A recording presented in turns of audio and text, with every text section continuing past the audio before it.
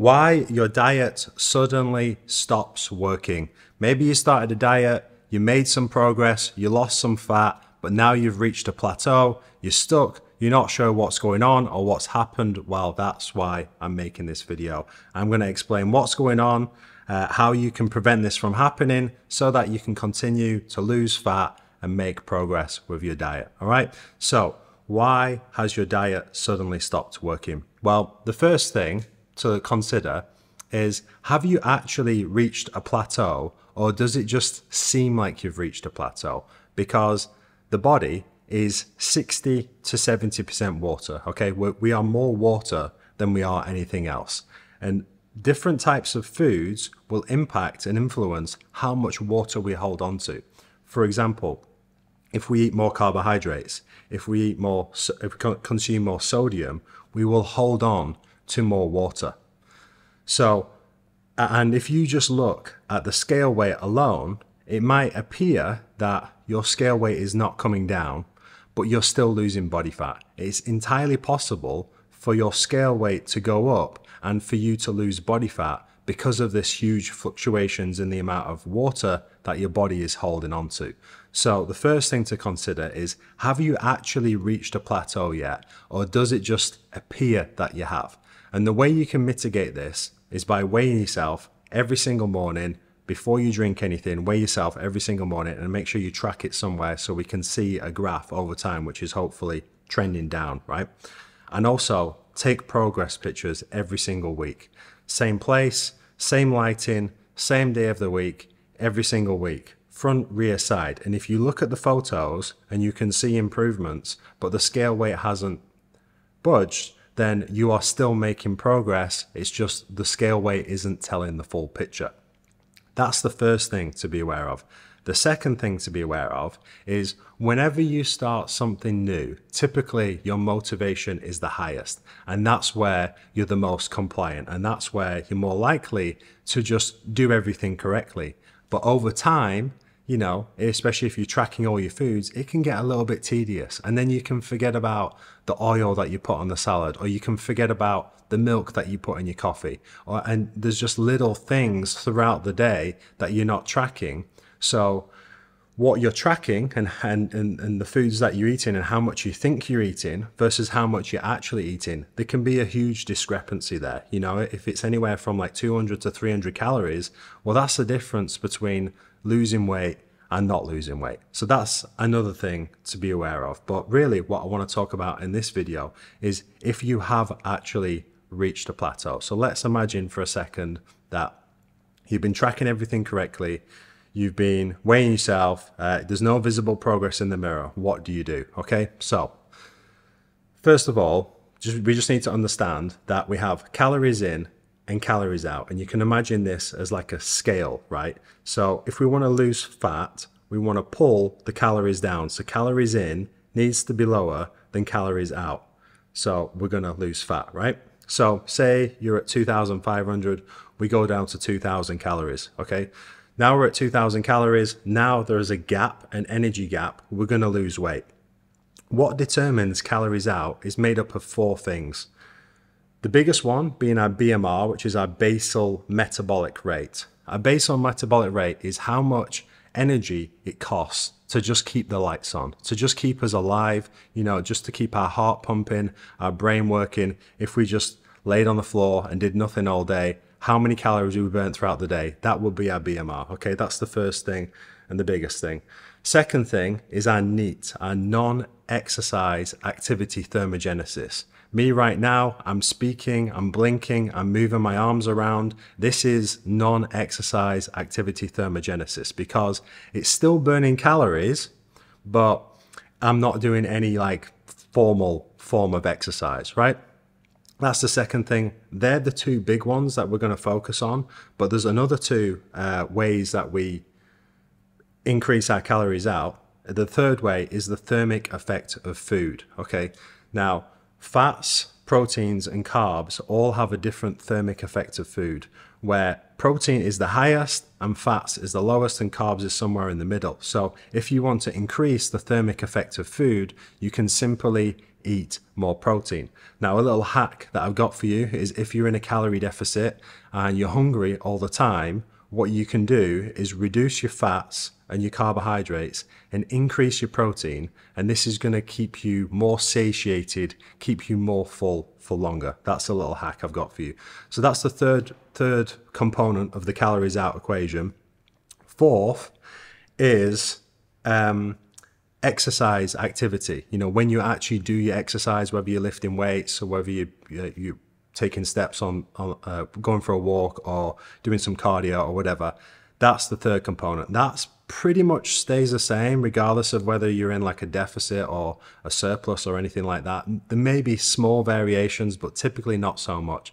The biggest two levers that we want to focus on is the first two, okay, is your BMR, because that's going to be 60 to 70% of your calories out, and your NEAT, your non-exercise activity thermogenesis, okay?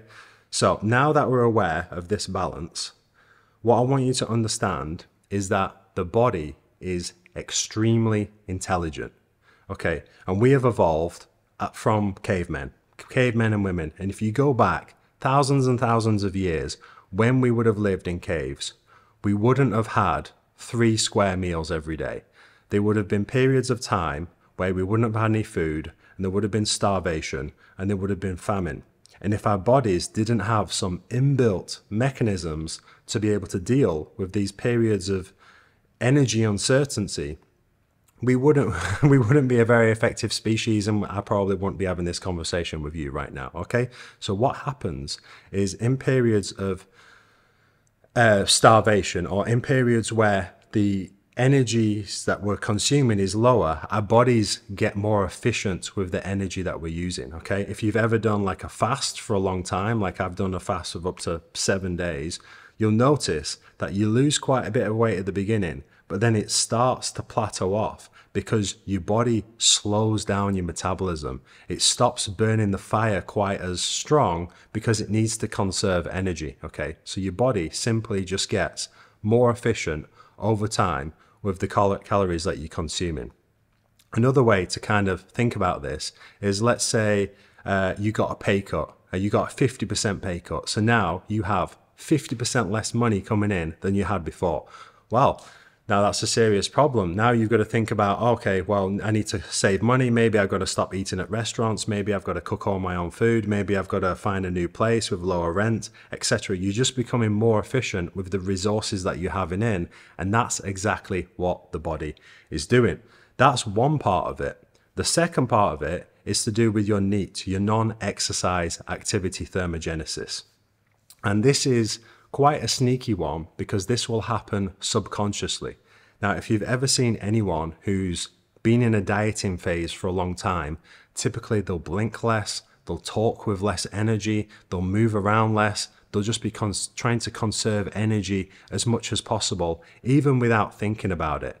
Okay, and I know, like, whenever I've been in a deficit, you know, everything just feels so much harder, and just subconsciously, I do less movement throughout the day. So they're the two things that we really want to focus on and be aware of. Now, I'm a big fan of tracking steps every single day. And if we can keep the steps somewhat consistent every single day, then we pretty much know that the NEAT is it's going to be okay. There's still going to be a reduction in NEAT. We can't really get around that, but that's just something to consider. And obviously we know that the BMR is going to come down over time. So what can you do? Well, don't make the big mistake that a lot of people make, is that they try, say if they were to imagine their fat loss, right? And they're coming down too quick. They're making too many jumps down the calories too quickly, and they're increasing their activity too fast. Yes, what's going to happen is your fat loss is going to come down very quick, but it can only come down so far until we reach a floor, okay?